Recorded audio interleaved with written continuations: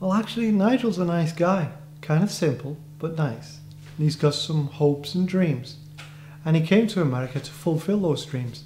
But his timing is terrible. And as you can see in the movie, you can see why. Yes, I have been in a film before. It was an AFI project many years ago. I was just an extra. But it was fun. Yeah, I actually enjoyed the movie. It was very easy. The lines were easy. Everything was segmented. So it was easy for me to absorb the lines and say what it is I needed to say. Well, since I've been working with Carol for nearly 20 years, because that's how long we've been married, it was a doddle. Yes, I have played bingo before. My mother had taken me to several bingo halls when I was about 9 or 10 years old, and it was fun. He's a nice guy.